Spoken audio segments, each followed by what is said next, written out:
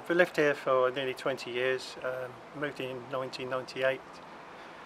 The property next door had been firebombed. I was assured the council were dealing with it and it was uninhabitable at the time.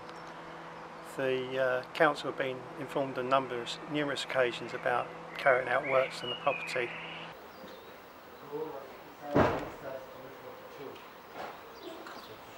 The owner hasn't managed to achieve very much with the property.